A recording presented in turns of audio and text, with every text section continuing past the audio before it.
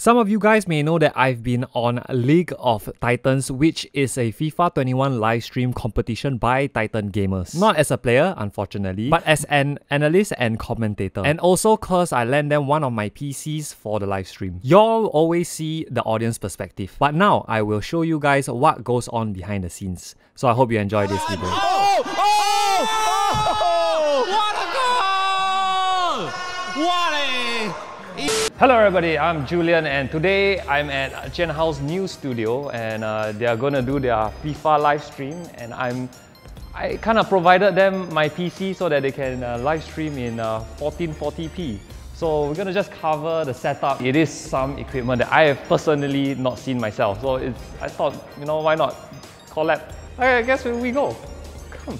Alright, so let's talk about my PC first. It's running a 2700X AMD Ryzen 7. It has a 2080 Super Zotac gaming, and the thing that is the streaming element is the Elgato 4K 60. It gives you real-time gameplay. The reason why they need a nether card is because two of their capture cards, Razer Ripsaw.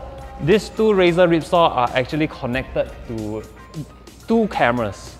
I mean, one camera each lah, that they can have two camera setup with a gaming card. Actually, they need three capture cards to do this live stream, so they were missing one. So I'm like, you know, I have one lying around in my room and I'm not using it. Why not have my PC and you can live stream everything?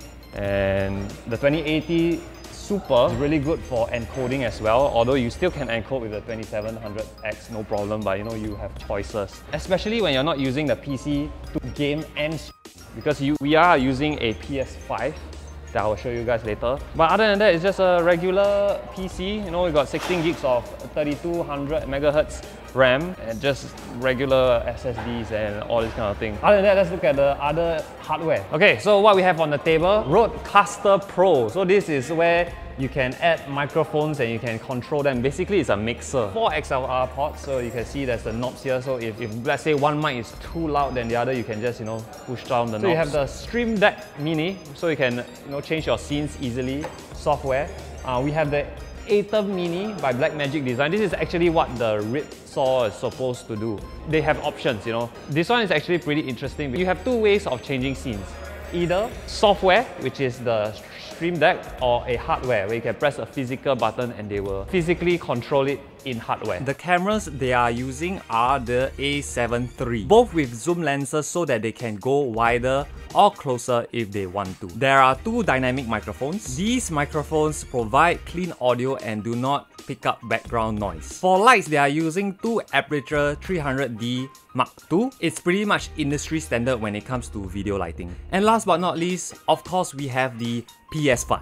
I forgot to mention that the biggest reason why I offered my PC with the Elgato 4K 60 Pro is because of the 4K pass-through. Without a 4K capture card with 4K pass-through, the PS5 will be forced to play games at 1080p or whatever pass-through the game capture has. And if that is so, you might as well play it on a PS4. So to summarize everything, here is a diagram. First, you have the PC with the capture card, and the PS5 will be connected to the capture card by HDMI. And the capture card will be connected to the TV by another HDMI. You have two additional capture cards to connect to the PC by USB. These two capture cards are connected to the cameras by HDMI. You have the audio mixer that connects to the PC by USB, and the two dynamic microphones are connected to the audio mixer via XLR. You have a Atom Mini, which is also a capture card that theoretically can add up to 4 cameras. And lastly, a Stream Deck Mini that is connected to the PC by USB that can be used to change scenes for the live stream. So the audio,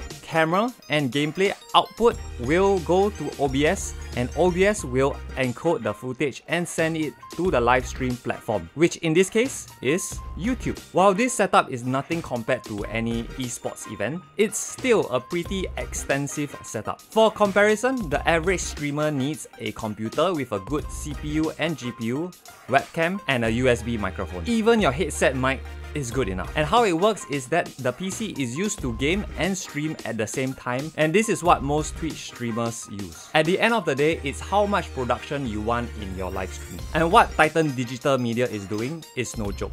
great production and great setup. Now they are taking it one step further by doing a 12-hour New Year live stream, which if you are watching this video on New Year's Eve, it should be taking place now. And I will be there for the FIFA segment to pwn their asses. So if you're free after watching this video, come join us for the live stream. But first, like the video lah. Like the video, comment, subscribe. Don't forget to do that, yeah. Hi. Shameless. Other than that, I hope you found this video insightful. Do let me know in the comments what other setup you want to see. You want to see like what banana, NOC, more of Jian Hao's, you know, even their main channel stuff. I don't know. Just let me know whether they want to approve or not. I don't know lah. But you all comment to. I want to know what you all want to see lah. Basically. Hope you enjoyed this video. Have a happy New Year, and I am done. Done.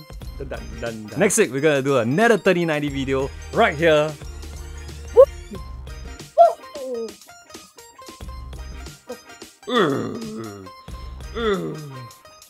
Bye bye.